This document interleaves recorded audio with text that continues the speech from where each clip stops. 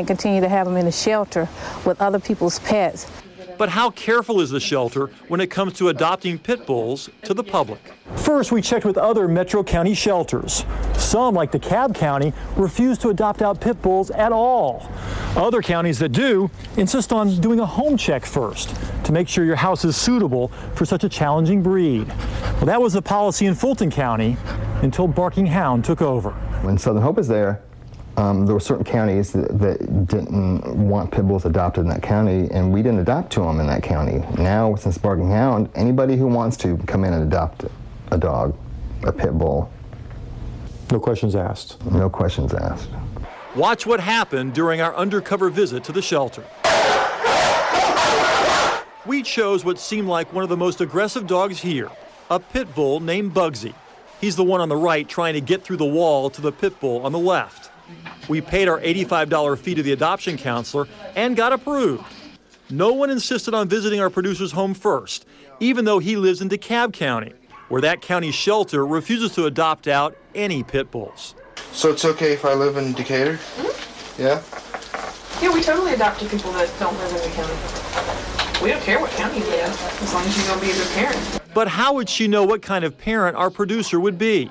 The adoption counselor didn't seem bothered at all when our producer admitted never taking Bugsy out of his cage, even to pet him. The fact that our producer said he already had a small fox terrier at home also sent up no red flags. All right, well, thank you so much. When they called us 3 days later to say our dog was ready to take home, our producer told them he had changed his mind. Ms. Alexander says it was against policy to greenlight an adoption without making sure the dog had at least been walked by the prospective owner.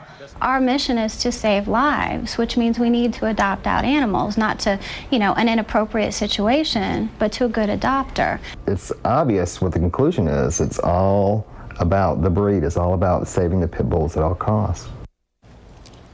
The man behind Barking Hound, David York, says the shelter has made several changes for the better, including increasing their spay and neuter programs. Still, it's curious that we were able to be approved for adoption, even though we admitted we had not even taken the dog out of the cage. And David York has another business, too, a for-profit doggy daycare. Yeah, Barking Hound Village. And what's interesting is on their website it said no pit bulls or pit bull mixes allowed at the daycare, the doggy daycare. But apparently it's okay to mix them in with other breeds at the Fulton County Animal Shelter that they run. We pointed out that contradiction. That item was removed from the website, and they said what they meant was that no aggressive dogs allowed. They weren't specifying any particular breed, they say. You and I have gotten emails from people who say pit bulls are not naturally aggressive. It's the people who train them to make them that way. They just want to please their owner, and of course, if the owner's a bad guy, chances are the dog's going to be a bad dog. All right, Randy, thanks. Still ahead on Fox. Tonight, the director of the Fulton County Animal Shelter quit today after an undercover I-Team investigation revealed serious questions about how she ran the department. I-Team reporter Randy Travis is here now. He has those new developments. Randy. Amanda, Gere Alexander has only been on the job for 7 months. We uncovered questionable decisions, not just about the shelter, but the way in which she treated her own pets. Former employees told us Ms. Alexander insisted on protecting aggressive pit bulls who came into the shelter, even ones that attacked workers. Well, she denied that, but so many pit bulls became packed into the shelter, critics say fights broke out on a daily basis. Our undercover cameras caught this pit bull terrorizing another dog, and when we alerted a kennel worker, he dismissed our concerns, calling it an initiation. There's more. Ms. Alexander told her staff to make a vicious dog ticket involving a pit bull to, quote, go away. And we caught her violating DeKalb County law by keeping pit bulls chained on her own property. Now, the vendor who runs the shelter, Barking Hound Village Foundation, has named Herman Swan as the interim director. Mr. Swan has been there for more than 20 years, working under all 3 management companies. Back to you. Fox 5 Traffic Watch. Watching out for you. A Fox 5 I-Team investigation.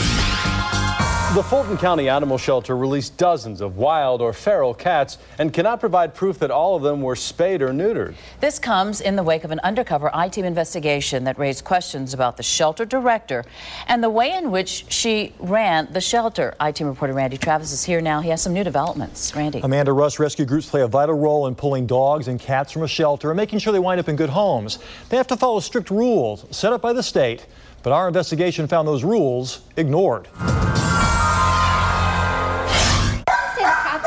easily adoptable. It just depends. Weeks before an undercover I-Team investigation would lead to her resignation, former Fulton County Animal Services Director Gere Alexander gave the I-Team